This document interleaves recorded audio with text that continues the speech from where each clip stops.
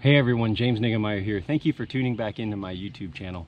Today I want to talk about post-spawn fishing, in particular presentations and lures to simplify your approach to post-spawn bass fishing. I'm going to give you 4 different types of baits and presentations, 2 of them that are more bottom bouncing related and 2 that are more power fishing. The post-spawn period can get a pretty bad rap. It can also be known as the junk fishing period because so many different things can work. A guy could work on the end of a long tapering point where fish are pulling and filtering out of spawning pockets, moving out to these secondary points and grouping up. You can catch them on Carolina rig, possibly a football jig, maybe even a medium to deep dive and crankbait.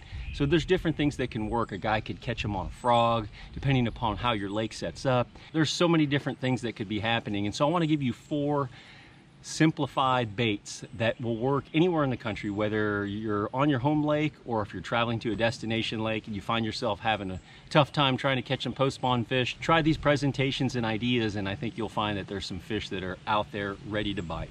Number 1, I think a moving bait like a crankbait can be really valuable, specifically a square bill crankbait in the post-spawn. Let me tell you a couple reasons why I think that. Number 1, there's bluegill that are moving up, and so I'm going to have kind of a bluegill presentation, bluegill pattern. And then there's also, we're getting close to having more bait fish in the shallow water, and a threadfin or a Strike King sexy shad pattern will also be good. You can kind of minimize it to those 2 different patterns. If you're in an area you see a lot of bluegill up around shallow cover under boat docks, different things, reach for that bluegill pattern. There's several different ones that you can fish, and a bluegill pattern might be the call. But if you're in an area and you see more bait fish on the graph, you're noticing balls of bait as you idle in through an area, then maybe a threadfin type. Places to fish it: rocky banks, riprap banks, more 45 type banks. As these fish filter out of the pockets and creeks, they're going to pull onto those more steeper banks, those 45-degree banks, and they're going to use those as highways to moving out of there.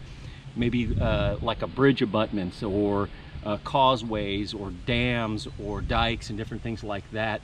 And then also boat docks. Underneath boat docks, those bass will hide underneath there. As they pull off the bank, they'll get underneath there, and there'll be bluegill that they'll be picking off, and that's a great place to also throw parallel to the docks, along the floats, along the ladders, different things like that. Square bill crankbait's a great tool for that. Let's try one of the slower, more vertical presentation baits. I would have to say a jig is a strong producer this time of year. And again, because I think there's so many more bluegill up, and that presentation is kind of a more bulkier bait, the jig's just great all the way through the spring. Whether it's pre-spawn, spawn, post-spawn, it's just a great bait.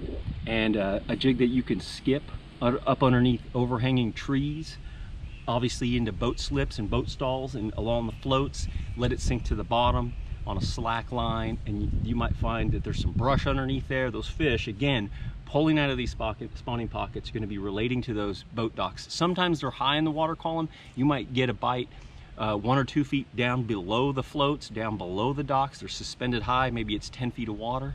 Sometimes they're down in the brush. A bright day like this, probably down in the brush. On a more overcast day, they're going to be hanging up underneath those floats. But the jig, I really like, as you've seen probably in some of my videos, I really like the Strike King skipping jig and a rage bug. Great presentation, a great versatile presentation, whether you're fishing and skipping it or just casting it around any type of presentations. Laydowns too can be really good. The laydowns for the square bill and the jig can be really good. And again, those fish are pulling off the banks, and they're moving away from the bank-oriented stuff and moving out, and they'll suspend underneath the floats on a dock, but also under the limbs on a lay-down log. So those are key areas. Go back to a moving type bait. I really like a popper type bait. This is a Strike King KVD Splash. These little popping type baits are tremendous at getting bit.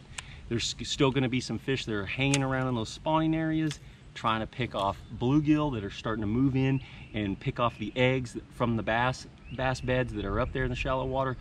And I really feel like a popping style bait, a cup mouth popper, can catch some of those fish that are up there trying to pick off those bluegill.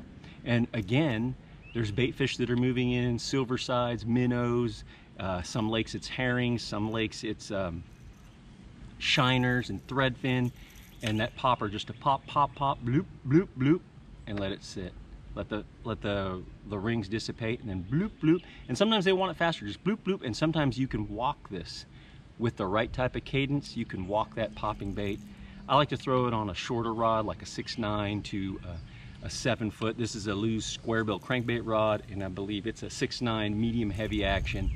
And a key for the popping bait, that loop knot. That's a key deal. It gives it more action, freedom to move when you're working it in the water. Another thing that the popper's good for, if they're guarding fry, it's a post-spawn technique.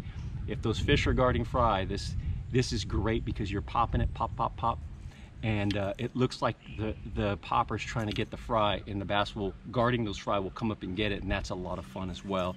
But top water's always a good one in the post spawn. Lastly, if you find it's tough, you can't get bit on the jig, you need to slow down, the shaky head is a killer in the post spawn. A shaky head with a 4.5 inch or 6 inch finesse worm. Green pumpkin's just really hard to beat anywhere in the country. You may even dye the tail in chartreuse, but slowing down with an 1/8 ounce or 3/16 ounce, depending upon the depth and the wind on that particular day. I like throwing it on a spinning rod. It's a 7 foot. I believe it's a medium heavy here that I've got this Lew's. It's a medium action, extra fast.